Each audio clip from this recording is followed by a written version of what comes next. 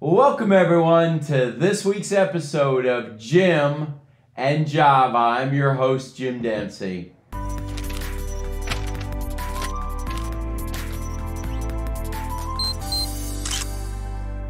I would imagine that you are busy with activities, probably preparing for events as well as your normal activities. Hopefully some of you are meeting with major partners and getting opportunities to interface with your partners on a regular basis. That's always so very important when it comes to our development efforts. And the spring is one of the best times as we move into just a new fresh start as we move from winter to spring. So I hope you're taking advantage of all those opportunities that are out there. If you aren't calling and thanking your partners regularly, I'd encourage you to do that. It's just a great way to connect with them, and it kind of keeps you in the mix with your partner. I don't think there's anything easier to do in development and fundraising than just calling someone and thank them for their gift. Nobody is more satisfied with an organization than someone who just gave and was thanked. So I would highly recommend that for the foreseeable future for you. It'll make a big difference. Well, let's dive into our question of the week this week. Our question of the week is from Matt in Cincinnati, Ohio. And Matt asks, the hotel where I'm doing my event really wants me to use their AV equipment. Should I do that? Well, Matt, thank you so much for your question. And I'll have to say that this is really an important element and an important item for me, especially when it comes to events and dinners and activities. I've turned down the Ritz-Carlton in Amelia Island. I've turned down the Hyatt Regency in San Antonio. I have turned down the equipment at the Hotel del Coronado in San Diego, some of the nicest, most prominent facilities, because of concern that their equipment was too old, was not suitable for our needs. And what I mean by that is they couldn't handle a combination of speakers, music, and video. What I've found over the years is that many systems that exist in venues were created just for speaking engagements. Most of their individuals who rent space with them are using it for just speakers. When you add video and singing and entertainment to that, most systems are not adequately equipped for that. And then the ones that maybe were equipped, I have found that they are so old and outdated that they have been blown out. I can't tell you how often I've seen those speaker systems and they've told me, oh, these are nice speaker systems. And you walk in, you listen, you can tell that a video or a singer just blew out those speakers. And it's just, they can't, those systems are very expensive. They can't replace that equipment fast enough because they just don't have the money to do it. So many organizations will have dinners, and I've been to all of them, I've run a few of those, that it sounds like you're driving up to a drive-in at McDonald's and all you're hearing is blah, blah, blah, blah, blah, blah, blah, blah.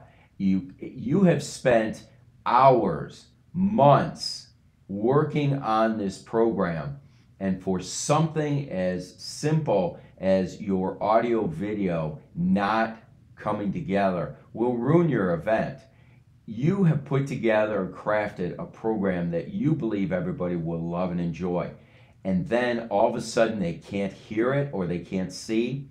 I did a dinner last spring that so frustrated me that they told me that their spotlights worked. Well, when I showed up, I found out that the spotlight wasn't directed towards the stage. So our guests only saw an image of the person on the stage.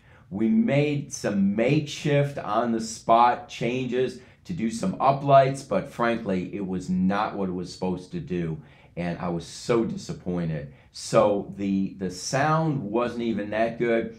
I would not have gone with the system myself, but our local team decided that they wanted to go that direction, and frankly, it was to save a few dollars, and it really didn't pay off. You also want to make sure that when you are doing videos, PowerPoints, or even projecting an image onto the screen, you want to make sure that you have a projector that's got sufficient lumens. I won't get a projector nowadays that doesn't have at least 6,000 lumens. Anything less than 6,000 lumens and you run the risk of not being able to see it crisply, not being able to see it clearly. Many videos today are done in 4K, and not having an adequate projector is going to it's going to really take away from what you intended to do with your program. And of course, having an internal sound system doesn't help with the projector either, so that you can mesh that sound with the video. It's sad, but unfortunately happens all too often. I don't like to look at the intention of a venue. I like to give them the benefit of the doubt. I like to believe that they're doing the best for us, but frankly, too many venues today are signing with audiovisual companies that are outside vendors that come in, they sign a contract either with that particular property or the chain, and that property or the chain will be getting a lot of money. They'll get a percentage of the revenue from the sales. So their job is to sell those video services. They could care less whether those are great video services. They're pushing those. And of course, the video companies that come in, they'll say they're keeping up to date, but aren't always keeping up to date. They say they're looking out for your best interests, but they are really looking out for their bottom line. You also typically have to pay for a technician to be on site with you at the time. A lot of times they don't understand what your program is. I can't tell you how often I've laid out for technicians with a company.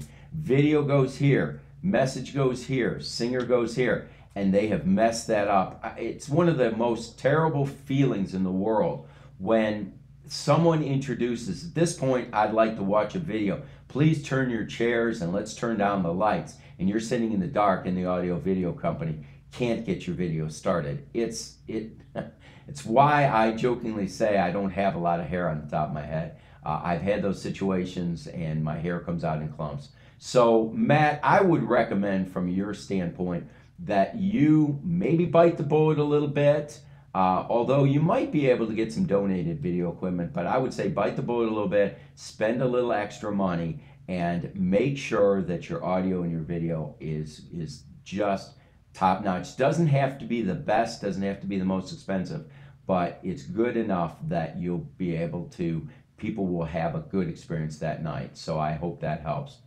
Well, I also hope that this helped those of you trying to make decisions about audio video for your events. If you enjoyed this video, this broadcast, and enjoyed the Jim and Java program, please click the subscribe button and click the bell to be notified of future videos.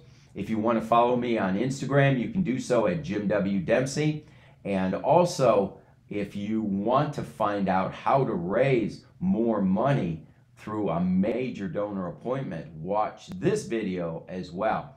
And I wish you the best as you strive to become fully funded this year. Thanks a lot. We'll see you next week and see you in the next video. Take care.